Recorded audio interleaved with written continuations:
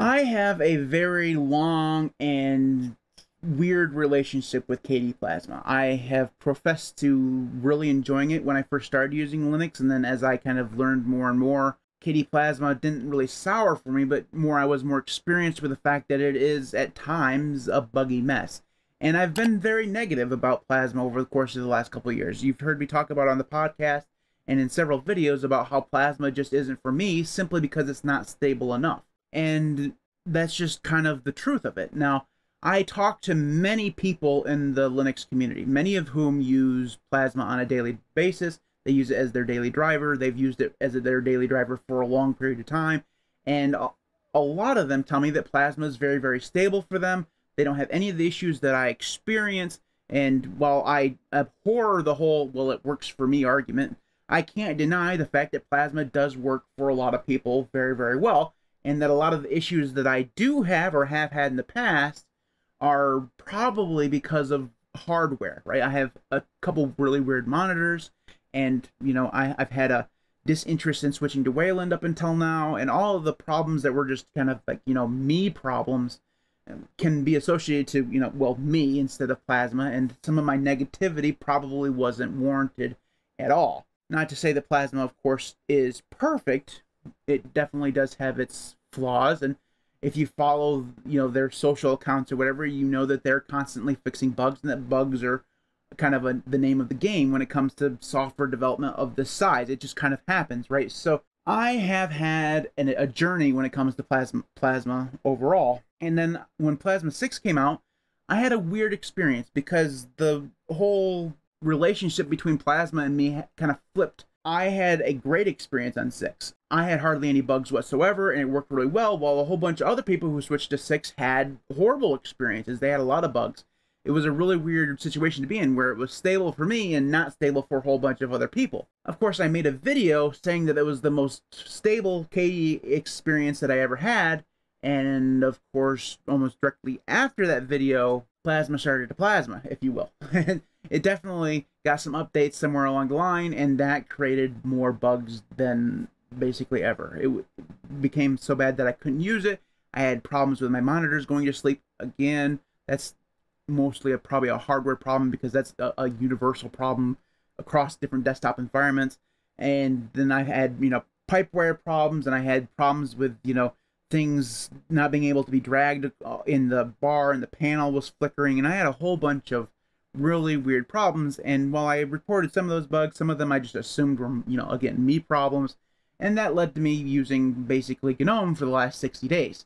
But I've heard news that Plasma 6.1 solves some issues. So for the last week, I have been using Plasma 6.1, and I can actually show you that I'm there. This is my Plasma 6.1. Now, I have been using it, again, like I said, for a week, and I have some thoughts. First off, I'm wary, because I've had a positive experience recently with Plasma. Like I said, 6 was very stable for me, worked really well, didn't have a lot of bugs, and it was like boiling, you know, putting my hand in cold water and then slowly bringing it to the boil, because, you know, I got comfortable there, and then all of a sudden, bam, I had bugs again.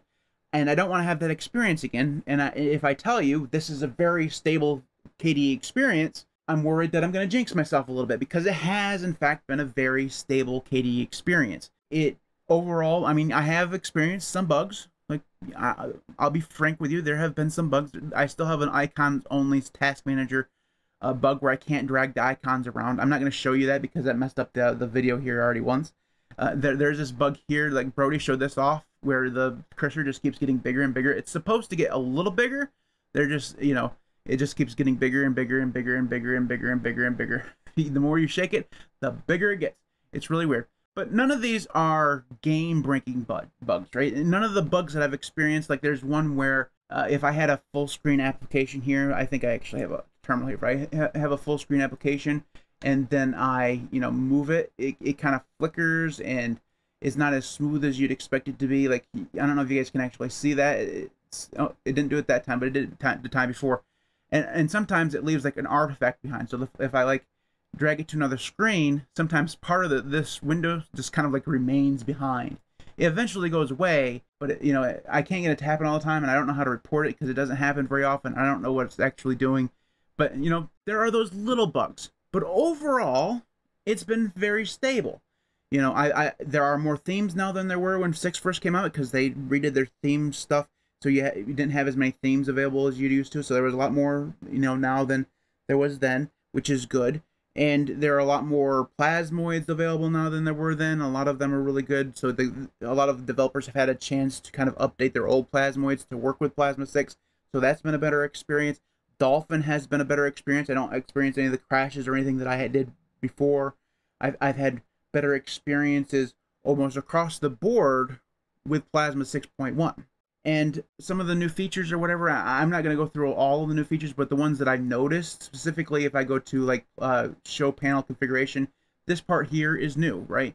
Well, we had this before in Plasma 6.1. It was more in the middle. There weren't these cool animations. So if I do add widgets, there's some animations there or whatever, and it's supposed to kind of look nice and feel nicer. And that's great. They've done some work on making this a better experience, and overall it is a better experience. They do have it so if you notice, if I wanted to say delete the show desktop or peek at desktop thing here, I can't do it with the normal way. So the normal way would be to have this icon or this pop-up here where it says remove. Here it's kind of blocked by this. Now you can right click on this to do that, but it's not great. But other than that, this is a better experience than it was, and I think that they'll continue to make this better. It's just been a very good experience. But to go back to it, I'm very weary about it because I'm worried that as they bring out more updates to fix other bugs, they'll introduce more, and that's almost for sure going to happen. And as I made a video about, I'm trying to search for stability. So I need to kind of weigh what's a priority for me. Do I want to have all of the awesome features of KDE but worry about instability all the time, or have less features and use GNOME? I've used both KDE and GNOME quite a bit over the course of the last 2 months, and I don't know where I'm going to fall on that yet, but I'm glad that I tried 6.1. I think that a lot of the bugs that a lot of people experienced in Plasma 6 have been fixed over the course of the recent updates and with 6.1. So if you tried 6.0 and it was buggy for you, I'd highly recommend giving it another go. But like I said, I wouldn't expect miracles because 6.1 was it was a very hyped release by a lot of people in the community, right? And I don't know that this was necessarily coming from the developers or not. They don't usually hype up their releases or whatever. They just talk about every release like it's awesome. But I heard a lot of people say that 6.1 was going to be very, very good, and it is very, very good. But don't expect it to be bug-free. That's just never going to happen when it comes to Plasma. You just kind of have to put up with the prickles of being, Plasma. Like, it's just the way that it is. Overall, I've had a really good experience with it. I've had some issues with screen capture, but that turned out not to be a Plasma problem. That turned out to be an OBS problem, or not an OBS problem, but an OpenSUSE problem.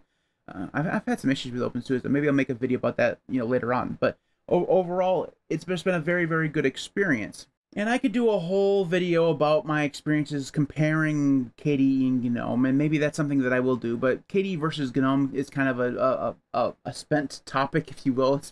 It's a topic that has been well covered over the course of the last 20 years. I don't think that I need to add to it even more than I already have. But overall, 6.1 does make it a harder question for me. Which way do I want to go? Do I want to go with the more stable GNOME or the more featureful KDE Plasma? Now that I know that 6.1 can work for me, I have to answer that question. I don't know which way I'm going to go. So again, if you tried 6.0 and you had some problems, I'd try 6.1. If you've been on 5.27 for a long time and you have waited to upgrade to 6 until the first point release, I don't think that upgrading will be something that you regret. I will say, as always, when you're doing this type of upgrade, first off, make sure you have a proper backup. If you're using Btrfs, take yourself a snapshot because you'll probably be happy that you did. If you're not using Btrfs, you should use Btrfs. It's just kind of an aside there. But also just kind of make sure that you're prepared for the update, because a lot of distros don't allow you to upgrade in place. A lot of the times you can't upgrade from Plasma 5 to Plasma 6 while using Plasma 5. You have to kind of go outside of Plasma 5 to install Plasma 6. It's a mess, unfortunately. Now, some distros have fixed that, some have not, so it's really going to depend on what distro you're on. So Just kind of beware that it can be kind of quickly upgrading from 5 to 6 even today, even though it's been around for a couple months at this point. So that's it for this one. If you have thoughts on Plasma 6.1, I know that there was a little bit of a rambly video. I haven't made a lot of videos in a month, so I'm out of practice. It took me like 10 takes to this. Some of that was because of the screen capture thing, but also I just ran my mouth and said absolutely nothing, which is probably still the case with this video, but I'm done. I needed to, you know, be done with this video. Anyways, thanks everybody who supports me on Patreon at patreon.com/linuxcast. That's all of these awesome people. You guys are all fantastic. I know that there are a couple people that I haven't added to this lovely list here. I will get that done here in the next few hours. I'm back at it. I'm back at working on YouTube again.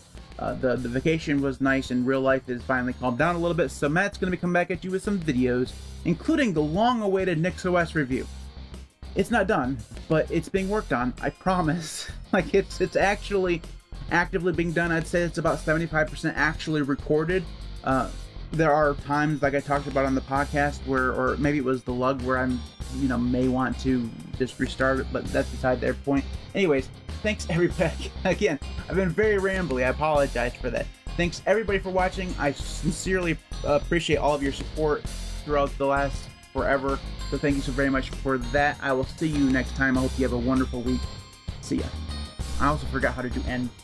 Like the ends. I did none of the social stuff, none of that stuff. Leave a comment, whatever. I'll get back to it eventually. Thanks for watching.